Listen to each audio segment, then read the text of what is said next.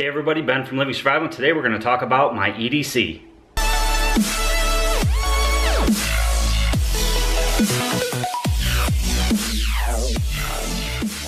So you guys have been asking for a while for me to do an EDC update, so we're going to take a look at my kits and sort of talk about the mentality of EDC when it comes to what I choose to carry on an everyday basis. I think we're all familiar with EDC and what it stands for, which is everyday carry, and items like a flashlight, a lighter, a knife, those are items that I carry every day on me or very close by. So EDC for me is all about kits and all about redundancy, and that's sort of my philosophy behind what I carry every day. There's times when I can't carry something as big as this pouch, and there's other times where I can't carry, anything but a wallet and maybe a mini kit. So let's get rid of all this stuff and let's start at the basics and work our way up from there. So when I head out for the day, I at least make sure I have the bare minimum kit with me, and that would be the items here below. So let's take a closer look at that. Of course, I have my sunglasses. I don't often go anywhere without these. My eyes are pretty sensitive to the sun, so sunny days, I definitely have sunglasses. So just like many other people, I don't often go anywhere without my cell phone. Now, a cell phone is very handy for survival, not only just for the communication aspect of it, but you can also use things like the GPS, apps for tree or wild edible identification, different books that you can store on here with, just tons and tons of information, whatever you're into, and obviously the camera and map functions as well, and most of that can be used without a signal. So a cell phone is very important when it comes to my EDC. I always have a wallet on me, and this is the Core Nano wallet from 777 Gear. This is a prototype. I do believe they're selling them now. I'll put a link below to their website. Some of my other kits are also 777 Gear, but it's basically just a tri-fold wallet. Have my identification and things in the clear part, have my credit cards and things like that in the center section, and then what's unique to this wallet is that it has this nylon retention or elastic section over here where you can keep other items. So I have a backup knife in here. It's just a little cold steel mini recon. And then I always have a bullet pen with me. I'm always keeping notes. I keep notes in these Write in the Rain pads for videos I'm gonna do. As you can see here, I have a bunch of them, and they're full of all my video notes and research that I do on products that I bring to you guys. So I always have a notebook with me, and I always have a way to write in that notebook with the Space Pen. It also has a little Velcro enclosure in the back here where you could keep things like a Band-Aid or just little items. You could throw a water filter tablet in there or something like that. I don't think I have anything in there at the moment, but a great little wallet and a great way to carry backup items. I have a knife in there, but you could easily throw a flashlight in there as well. And keep in mind, with my kit, pretty much everything complements everything else. So since I have items on my keychain, I'm not going to double those items up in the wallet. Speaking of my keys, I like to keep it pretty minimal when it comes to my keys, and I rotate items out pretty often. I used to have a little CRKT knife on here, which I switched for a Leatherman Micra. Then I was trying out the Gerber Dime for a while, and I've really narrowed it down to just carrying this little A-Lock Swiss Army knife. I use this thing all the time. It's got a little knife in it, opening packages and things like that. It's got a little file, which I don't often use, and then it's got a great pair of scissors on it. So very handy, and you can see just how very small it is. I have this Leatherman bruiser on here. It works great as a pry tool and then also as a cap lifter. A couple keys on here, and then I have a USB drive. I keep photos and important documents and things like that on these, or if I just need to transfer some data between computers, it's always handy to have a USB device on my keys. Uncle Bill's sliver grippers. These are great, very powerful pair of tweezers, always come in handy. And then something that I just added on here that I just got in to test is this little Kuyu flashlight. This thing is awesome. I'm going to be doing a review on it, but it's a very bright two-stage keychain light. You can see just how small it is. And the great thing about this light is that it's USB rechargeable just by unscrewing the cap. So if you thought something like the Nightcore tube was small, this thing is super small and it's USB rechargeable. It also comes in several different finishes. This is the copper model that I have, and then there's also a titanium model. I'm going to be giving away this titanium model after I do the review video, so be on the lookout for that. Last thing on my keys is just this paracord lanyard that I made.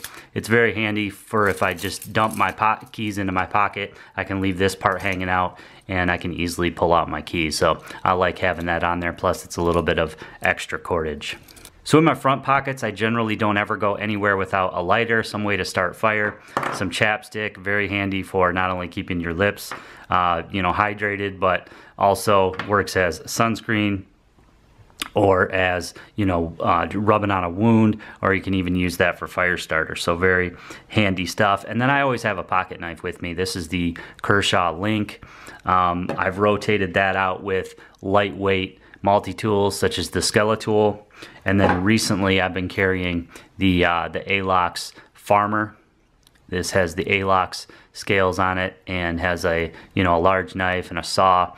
And then I have just this little I forget what these are called, maybe P71 or something like that, pocket clip, and it works great because I can just stick this down in the pocket and clip this on and no one knows I have a knife in my pocket. So that works really well, and I've been carrying that a lot lately.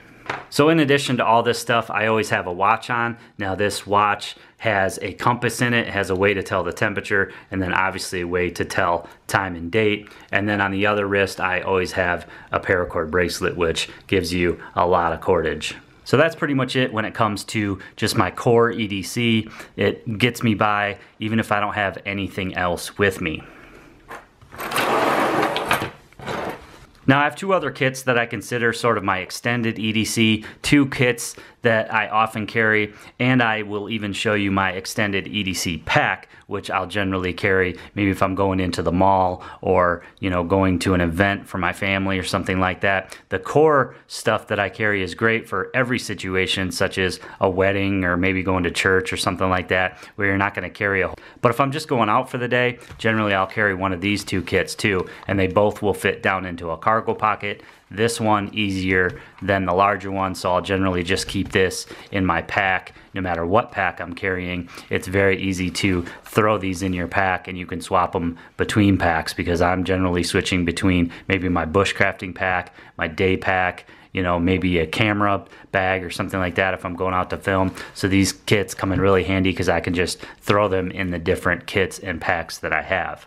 So if you saw yesterday's video on the solar panel, if you look closely at my pants cargo pocket, this was in there. And again, it's a redundancy, and it allows me to carry a few items that I can't carry just with my core EDC. So this is another kit from 777 Gear. Again, I'm going to put some links below. Just has this elastic retention. I've shown this before, but we can get an update. And it's basically just like a mini survival kit. I have a lot of good things in here, and it's great to have these things should I need them. So I have a backup lighter. Again, always great to have a backup fire source of some kind. So if I forget, for example, to put my lighter in my pocket, which I don't often do, I got another one in this kit. I've got the Leatherman Micra, and it's on a long bit of cordage here. Again, great pair of scissors and some backup tools if I need them. I have this little telescoping zebra pen. Very handy little pen. Again, I use pens all the time to keep notes and things like that. I've got a little light in here, so in addition to the one on my keys, if I didn't have my keys, for example, this is just a little stream light, micro stream. Nice little light to keep in a kit of this size. I recently showed you this. It's my Altoid small survival kit. This has all sorts of cool stuff in it. A little roll of duct tape, some matches, some different fire tinders. I've even got a little fishing kit and things like that in here. So great little kit, and I just throw it in here. On the other side of this kit, I have a whole bunch of stuff, and this is all in a lock sack bag, but I have a survival whistle, I got some matches, I got a little striker, a little bit of super glue in there, there's a little mini compass, roll of duct tape, some more lip balm / sunscreen, some little Tinder Quicks, a bunch of first aid here, some Tylenol, Advil, Neosporin, duct tape Band-Aids, which are very cool. So a lot of different things packed into this little kit here. I think there's even a signal mirror in here. So a lot of different items that I could use, and it packs down very small into this little kit from 777 Gear. Then in the last pocket here on the other side, I just have I believe this is a 1-quart container. It's a bag that you can use to put water in, and then just some water purification tablets. So if I needed to purify some water, if I got stuck somewhere, I could do that using this kit. So again, this little kit works great to complement the things that I carry on my person every day. And this right here is pretty much a complete survival kit minus cover, which, you know, I can pretty easily make in the woods, for example. There's woods and water all over Michigan. So with this stuff, it's pretty complete as far as a mini survival kit goes and doesn't take up a whole lot of space. So I have a little bit larger version of this smaller kit. It's basically the same exact thing, just allows me to carry more. This is something that I'll generally just throw between packs. If I'm taking a day pack out, I'll throw it in there. If I'm taking a bushcrafting pack, I'll throw it in there. If I'm just taking my camera gear and some items to test out in the woods that I'm gonna record, for example, I'll make sure that I throw that in there. And again, it's just sort of a redundancy version of this kit, so I don't necessarily take both of these. I would just take one or the other. So just like the smaller kit, the larger kit has a lighter as well.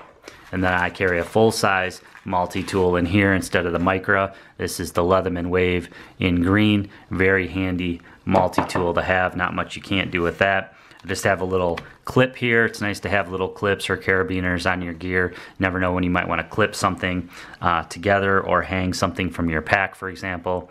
Have some chapstick. Again, always handy. I have a through night. This is their Archer. I believe it's their A1 V2. So it very nice little light and comes in very handy when I need a flashlight. I have these Exotac little fire starting kits. This one's just a ferro rod. It unscrews from the handle and then you can flip it around, and it works great as a little mini ferro rod. And then I have their match holder, which has some stormproof matches in there, and then I believe there's just some cotton stuff down in the cap. So pretty good ways to start fire if my lighter were to fail. Just like in the sleeve of the smaller kit, I have some items in the sleeve of this kit. Again, another 1-quart container with some aqua tabs or some purification tablets there, and then I have some quick clot, so a little bit more first aid and way to treat water there. Then on the other side here, I have a survival blanket. I have a couple other little tinder things. I have live fire in here, some super glue, some bug spray, and insect or sunscreen and insect repellent. Very handy. I'm always forgetting my insect spray when I go out to the woods, for example, and I can just grab this from this kit. So it's nice to know I have that in there. And then I just have pretty much the same little first aid kit as I have in this one. Band-Aids, you know, a few little pain relievers, and then I have a signal mirror in there as well. So depending on what I'm doing, generally when I head out for the day, I'll always have a pack on me. Now if I'm just running into a place really quick, I'm not going to take a pack. But if I'm going to take my daughter to the zoo, for example, go to a movie, or you know, maybe walk around the mall, I generally will take a small pack like this. This is just an EDC Posse pack from 3V Gear, and it works great as a small sling style pack that I can get away with carrying when I go into places such as the grocery store, for example.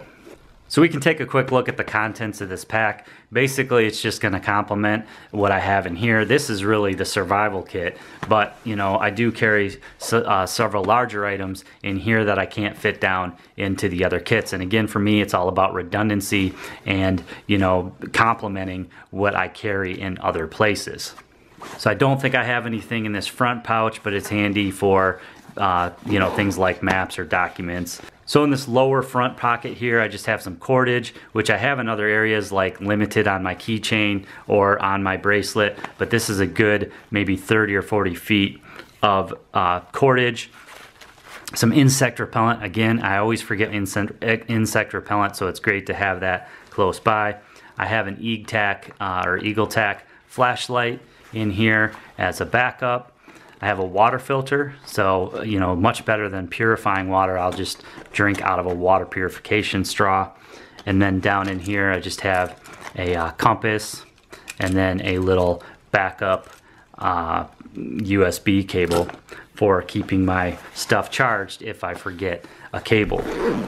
In the top section here, again, a few more redundancies. I just have a book of waterproof matches, some pocket tissue, very handy to have. Maybe you got to go to the bathroom somewhere out in the woods, or you know, my daughter's runny nose, for example. It's always handy to have that. Have another lighter. Have lighters pretty much in every kit. And then I have a small flashlight here. Now this is generally not in this kit, but I just threw it in here because it was in the car. This is the Olight S1. I have a review on that as well. Another thing that I'll generally always have in here, which I don't right now, is hand sanitizer or hand wipes. We went to one of those bounce houses, and so I think I used the rest of that to clean my daughter's hands after being in the bounce houses. Then in the main compartment here, I don't carry much just because I like to have room available for stuff that I might pick up, you know, along the way. Maybe I buy something, again, at the zoo, or, you know, out to eat or something like that. You never know what we're gonna come across. So I don't really have anything in the main pockets here, other than I do have an Anker solar panel. I just did a review yesterday on that, and that fits nicely down into the back of this pack, so it gives me a way to always top off my cell phone or lights or any other piece of USB gear. And then I always carry a battery bank with me as well. This is an Anker battery bank, so that slips down nicely in here. And with those two combined, I can always keep my electronics charged no matter where I go and how long I'm out. On the strap here, I have a Kershaw Cryo, just sort of a backup knife, just in case I don't carry a pocket knife or I forget and I don't have any other cutting tool on me, just a backup knife on the strap. Then the last part of this pack, which is great, is being able to carry my firearm. I keep that in the back of this EDC Posse Pack. Sometimes I'll carry it on my hip, especially in the cooler months. I'll carry it on my hip, but in the warmer months, maybe I'm wearing shorts or something like that, and it's just not very comfortable to carry my firearm on my side. I'll keep it in a pack like this. And if I didn't show that to you, you would probably never know it's there. Now in the main compartment of this EDC Posse Pack, there's also a hidden location for carrying a concealed. If you pull this part up, it's all Velcro in the back here, so I can put a holster there, and then once you lay this flap over, you don't even know it's there. But I like keeping it closer at hand, so I keep it in this back section here. It snaps together, but I also just put this little paracord pull on it, so I can just quickly pull and get to my firearm that way. So all hook and loop on the back of that, and it doesn't really affect the comfort. It's got this nice pad here, so it works out well. This is a great little pack, an inexpensive pack, and a great way to have a bunch of items on me no matter where I'm going. Again, if I'm not going to be throwing anything else in here, I can throw this kit or the other kit in here as well. But again, generally I'll layer up my kits so that they're redundancies, so that I don't have to carry all these different little kits. But you know, better safe than sorry, and it's always good to have redundant options. So those do fit down in there as well. And again, I can swap these between packs no matter what I'm carrying. The last item would be a fixed blade, and I generally will have something like this neck knife on me. Now, not all the time, but it's generally in this pack. And if I head out to the woods, I'll generally have a neck knife on me as well. So I do consider that part of my EDC. So I hope you guys enjoyed that video today, taking a look at my EDC and some of the items that I have on me or close by on an everyday basis. EDC is a pretty important part of survival for me. I use my EDC items nearly daily, and I would be pretty lost without them. As well as if I get into a sticky situation, I always have some gear that will at least help me be in a better place than I would without it. So if you guys want to show me pictures or a video of your EDC, you can head over to worldwidesurvival.com, sign in with your Facebook or your email, and it's very easy to post pictures and videos and get those photos and videos seen by the rest of the community over there at Worldwide Survival.